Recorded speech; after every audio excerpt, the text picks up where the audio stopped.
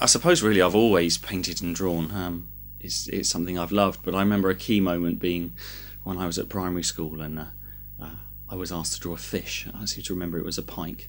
And at the end of the year you get all the exercise books and you take them home and you look through them and usually throw them out. But I remember it had a star and I didn't very often get a star from anything at school, and it was a gold star stuck on this picture.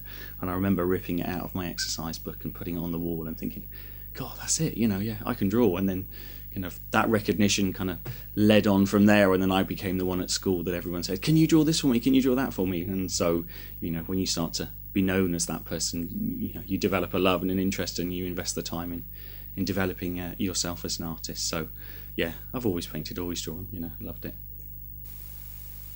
I paint because it's what I do.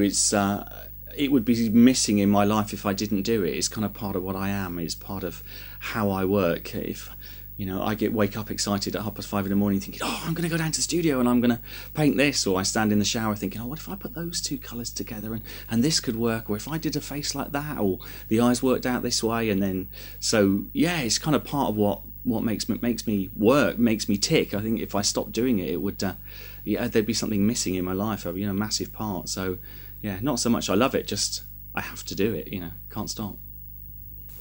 Free Art Friday is a very simple idea where artists create a piece of artwork, and instead of putting it in a gallery or trying to sell it somewhere, they take it out on the street and they leave it somewhere for someone to stumble across and find. I kind of started my little project of Free Art Friday based on kind of seeing street art around the streets and really enjoying it, but not feeling that I was necessarily wanting to go out and spray on people's walls. So I love the urban decay. I love the kind of the background that these street art pieces were going on, and I wanted to try and include that in my work some way. So by able to kind of paint something and put it out there, I was able to kind of create that art in a space. It wasn't just for people that were going to walk into the white cube of a gallery. It was for absolutely anybody and everybody, and whether they saw that as positive or negative was kind of an added bonus, really. Everybody gets the opportunity to make a judgment about it, not just those looking for art.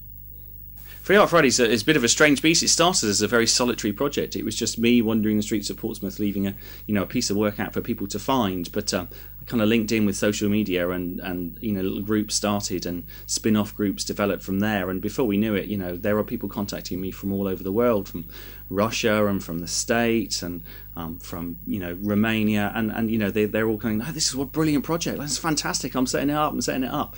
And so right across the world there are these pockets of people that are regularly making artwork and putting it out on the street and kind of opening it up to a new audience, which is amazing. It's kind of beyond anything I imagined when I was just kind of pottering around doing my own thing when it started all those years ago. I'm conscious about the environment that I'm working in, and I don't want to cause any damage or upset the space. I want it to be a positive experience. So I tend to find the litter that is on the streets, bring it back, put a bit of life into it, kind of create my own world and my own emotions onto it, and then place it back again. So the idea is that I'm not adding anything extra that isn't already there. I'm just kind of beautifying in a small way, and hopefully it will be loved and picked up and taken away. So in that way we're kind of cleaning the streets as well.